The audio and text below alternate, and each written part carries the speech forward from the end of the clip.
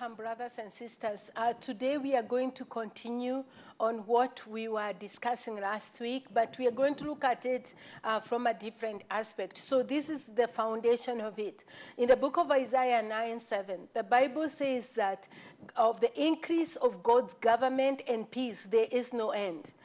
We look at Daniel 4, and we're looking at Nebuchadnezzar, and he says something similar.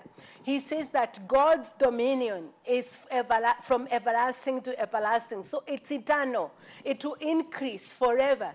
And so for God's dominion, for God's rule and reign to increase. Because Jesus did not just come to teach the gospel. He said the gospel of the kingdom.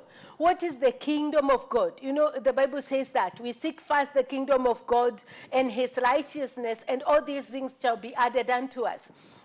But if you go to any church today and you ask the people, how is it that you are seeking the kingdom and how are you advancing the kingdom of God? Most of the people might tell you what they are doing on Sunday morning. But they are not able to tell you how they are advancing the kingdom of God when they go to work on Monday morning, or when they go to their business, or when they go to their government offices, or when they are doing art, or when they are teaching. So there's this where we have to look at it now. I'm advising you to look at it from a different, a broader view. And so we've been looking at this for the last maybe 4 teachings. And so when you are looking at it at a broader view, the reason is, you know, like we see this very clearly with Elijah. And so Elijah is at the, one day he has this power encounter from God. So he goes to Mount Carmel and he calls fire from heaven. And then when he calls fire from heaven, there is that where the fire of God comes and we see that mighty victory. But after the victory, Jezebel sent a word saying that she was going to kill him. And so he was, just after this victory, he felt alone. And then God told him from there where he was at the hiding, like just hiding from everybody else, God told him to go to the brook. And so it was very specific instructions. You know where God was sending him? It was so far away. It was 40 days journey. It was far. There was no people there. Okay, already when he's closer to the people, he was feeling alone. And then now he's sent to a place where it's more lonely. And so when he's going to this place which is more lonely, he didn't know how God was going to provide for him. But because he was told to go to that place, all he needed to do was obey. Go to the place God said go. Most of us start looking at what is in our hand right now. Are we able to, we want to see the end of the thing before we start doing what God told us to do. And so there has to come to a point where we start doing what he actually said do. And so then it comes to, how do you hear what you're supposed to do? It is simple. You just go before God. Holy Spirit knows everything. And so get to know what he's actually saying you do. And then once you hear what God says do, then from there, there's this now, once you hear it, then you start moving. Because you have to settle. Are you going to believe the word, or are you going to believe only what you see? Because most of the people now, they won't start moving because they haven't seen what it is that God has said do. And so we see Elijah, he goes to the brook. When he goes to the brook, he's there. He has water from the brook, and then he has this. He didn't know what he's going to eat, but he has this raven that is bringing him meat and bread in the evening, every day. And so God provided for him, but the provision, the raven was not sent where he got the instruction. The raven was sent where he was supposed to go. That's where I'm saying, if you don't find your purpose on the face of the earth, that means you won't find the resources, because the resources of God's kingdom are not sent where you are. They are sent in that place where you are supposed to be. And so once you go there, then that's where you find the resources. And so let's continue with Elijah. And with our teaching now. In our teaching, we are seeing that let's say you have been called to the government.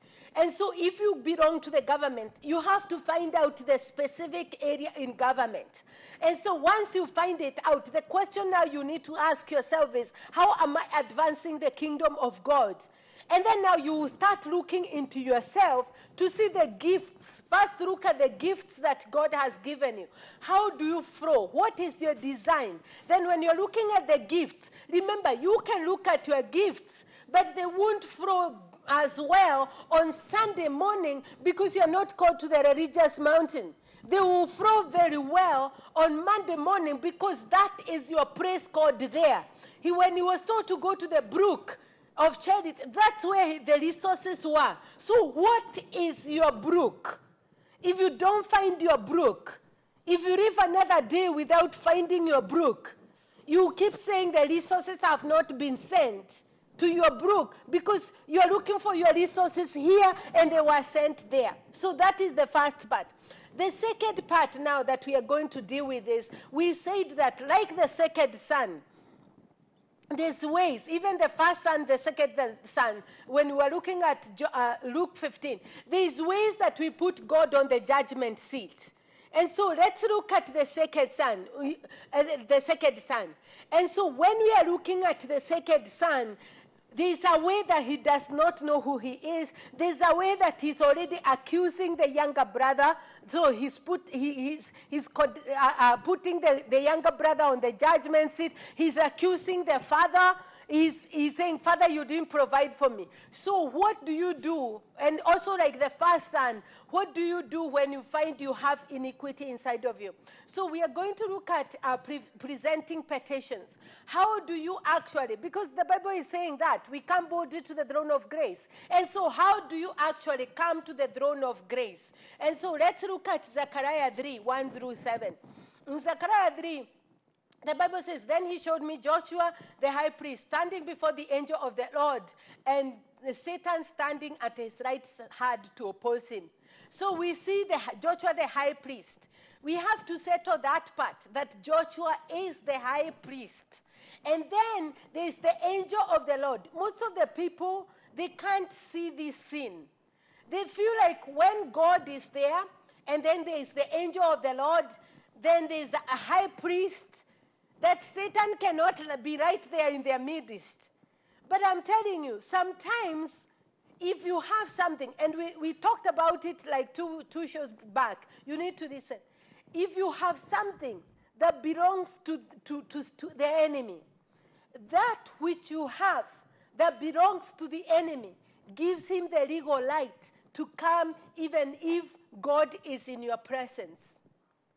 If you have something that belongs to the enemy, then you don't try to remove it yourself, because the Father is the fine dresser. And so if the Father is the fine dresser, that means that you need to use, just like Jesus has said, he's the door. You need to spend time praying. You spend time seeking God. You spend time accessing the doorway and going before the Father, who is going to remove those things that you found inside of you that are not supposed to be there. So let's say now you know what God has called you to do. And the example that I'm getting is, let's say you are learning a race.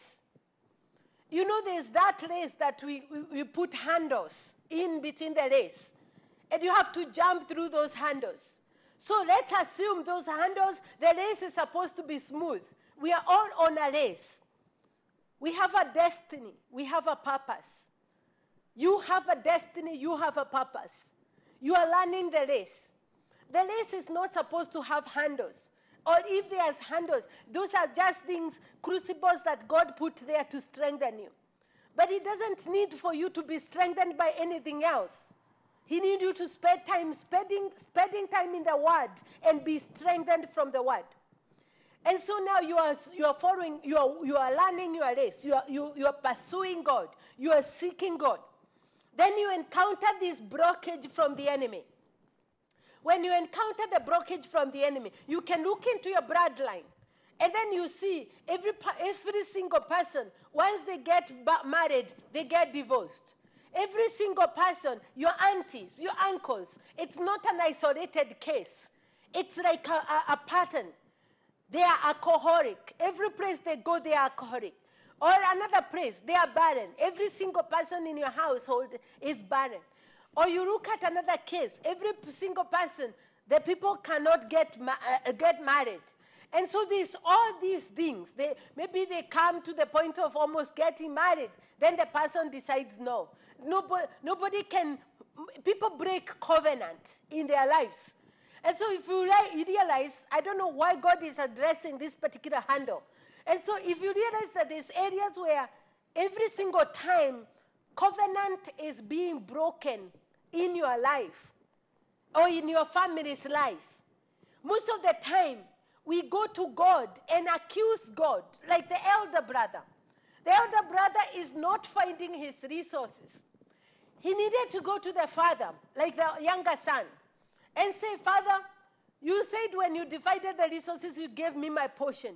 How do I access my portion? And we see that with Adam and Eve. Adam and Eve, God just came and told Adam, name the animals.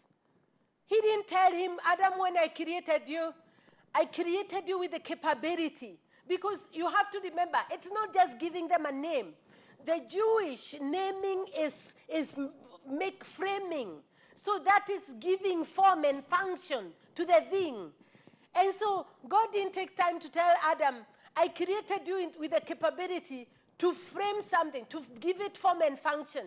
He just told him, name the thing. When Adam stepped out in obedience to the word of God, that's when he realized, whatever I'm speaking, it is being named, it's being formed. It's having a function. It's having characteristics. It's having a size. It's having a redemptive function. Every single thing was created, had a redemptive function to help man be able to occupy. And so now after the fall, that is lost to an extent. But we still need to find the redemptive function of different things. So now we come to the kingdom. And that is key. I know I said it very fast. Because when we look at advancing God's kingdom, if we don't understand that every single aspect of our life has a redemptive purpose to be able to set up the environment to advance the kingdom of God, we will keep saying like the older brother and the younger brother, okay, one is saying I'm not worthy, one is saying you gave me nothing. But also we'll be saying the only way I can advance the kingdom is on Sunday morning. And so we have to look at when God created the whole world, he said it was good. How was it good? It had a kingdom agenda. The plants that you see, every single thing had a kingdom agenda. There's a way that it was supposed to work together to help man to fulfill his purpose. Every single thing. And so now when you're looking at Monday morning, there's that where if you see this handle, first you need to ask yourself, is the handle there because you are running the wrong race and you are in somebody's lane? Because some people are running in other people's lane. That means they have not found their purpose. And so if you have not found your purpose and your destiny, you are doing what another person is doing. You saw them sell meat, now you have started your own butchery. You saw them start this business, then you are starting the business. You saw them buy a truck, now you want to buy a truck. You saw them start doing accounting, and now you're doing whatever it is. You saw them go to school for engineering, now that's what you're going to the school for engineering to. In that case, God can put a handle, or even the enemy, or you, because you won't experience a flow, because the resources of the kingdom that God has provided for you are not on that which you are doing. So if you are doing accounting and you're supposed to be an engineer, that means that the resources that God has given to you were for engineering.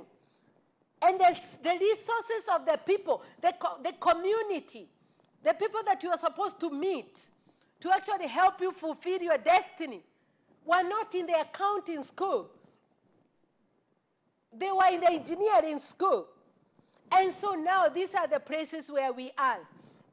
When we reach to places like that, we need to ask, then what?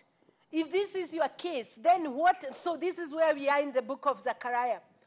Sometimes the handles are because we are running the wrong race. But also the handles, the moment they are there, most of us as Christians don't look at cause and effect. Everything that you see happening, if God is really good, something happened to cause it to be there. The thief does not just come to steal, kill, and destroy for no reason. You must, if God is good, then the thief is coming to steal because something gave the thief the authority. Remember what the Bible says in the book of Matthew. All authority in heaven and earth has been given to Jesus. And so if the enemy has authority to come and put that blockage on your pathway, that means that either you are on the long lane, or you have not found your resources, you are not putting yourself through crucible. That could be a crucible to start something inside of you to become more and mature so that you can overcome. The other part, it could be the enemy, somebody did something to open the door. So this is where we are. What do you do? And so we see Satan with Joshua the high priest. And the Lord said to Satan, the Lord rebuke you, Satan. The Lord who has chosen Jerusalem rebuke you. Is this not a blood plucked from the fire? So God is going to fight for Joshua according to his destiny. He said, is this not a blood plucked from... Now Joshua was clothed with filthy garments. I'm telling you, the filthy garments that Joshua had are the ones that opened the door for the enemy to access Joshua's life.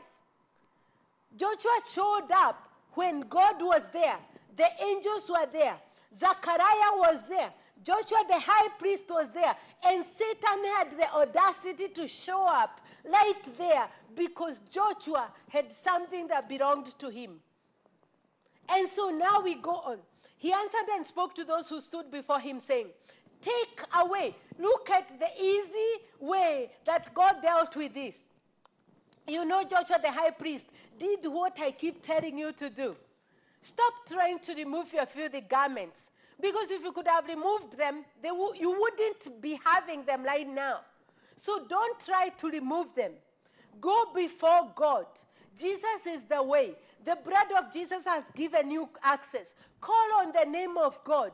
Access God. The moment you go, like Zechariah, you would think because Joshua the high priest is a high priest, that God will say, you're a high priest. You're not supposed to have iniquity. What is wrong with you, Joshua? Are you not the one who is supposed to be helping? God did not put Joshua, he does not condemn us. Once we find our way to him, he removes the iniquity. He's a loving father. Once the younger son found his way to the father had compassion. He clothed him. He covered him. Where he was naked, where he felt like he didn't belong, where he wanted to take on another identity, God clothed him. The same thing with Zechariah. God clothed him. God put a garment over his head. God removed the iniquity. God forgave him.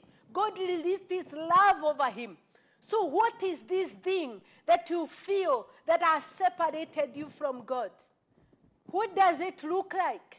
So go before God and allow him to reconcile you. Jesus came to reconcile us back to the Father, not to condemn us. There is no condemnation to those who are in Christ Jesus. The Bible says in John, we read John 6:16. We don't read this verse 17. He who believes is not condemned. If you believe that Jesus is the way and you go through that way and the door, and he says, my sheep come in and come out and get pasture.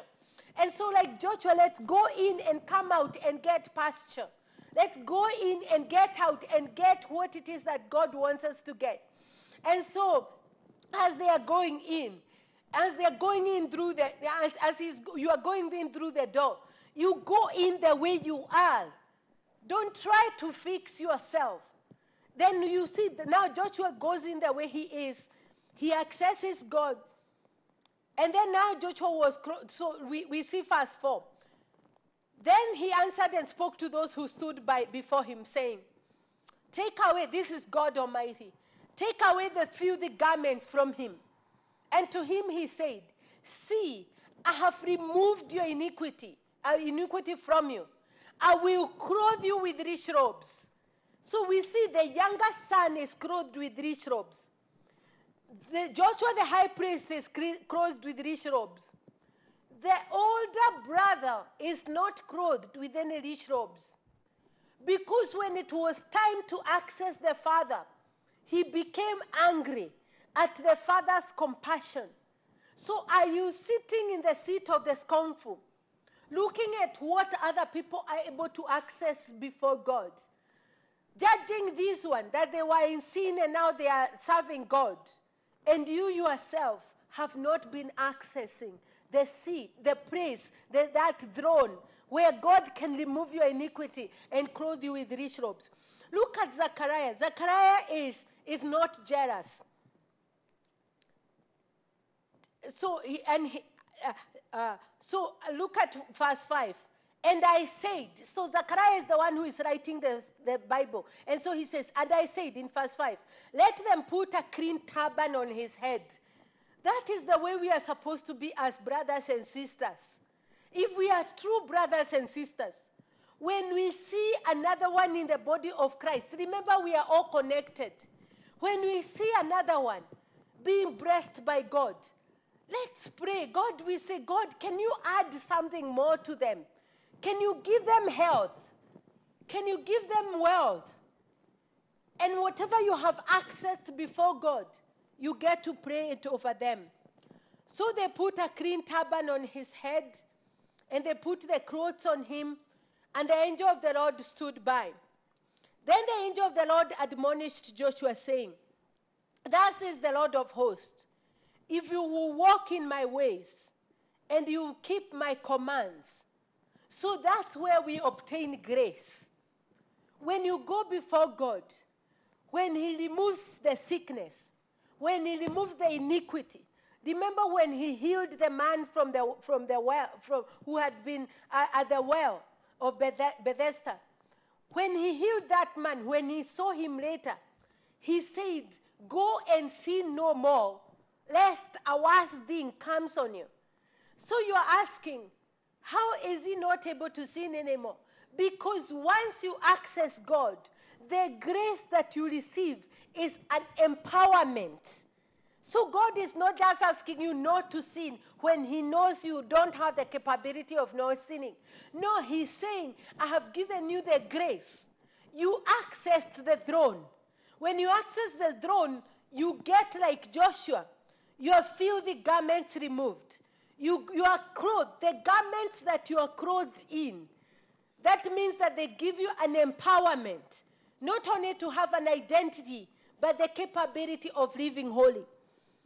And then he says, if you walk in my ways, and you keep my commands, then you shall also judge my house. So that means that when the iniquity, remember the race that you are learning, and the obstacle that is before you, when that obstacle is removed, whatever the name of the obstacle is, it could be not being able to hear God. It could be not feeling disconnected from God. It could be feeling like you don't have the finances, feeling like you don't have the people. Whatever that obstacle is, it could be sickness in your physical body. It could be emotional issues where you are feeling pain inside of you. It could be anything. When that obstacle is removed, God gives you an empowerment, but also he helps you occupy a different place in his kingdom. And so why won't you come to God and allow him to remove whatever that is? He says we trust him. He's a good God. He cannot send us on the earth and not provide all the different ways in which we are supposed to be victorious. Jesus was victorious, and in his victory, we become victorious. And so he's been told he shall judge his house. He shall judge his court. But he will also be given praises to walk among those that stood there. You are seated with God in heavenly places. And so I'm going to admonish you today. Would you let God remove that which has been hindering you so that you can be able to walk in the places that God would have you walk? God bless you, and we'll continue from there next time.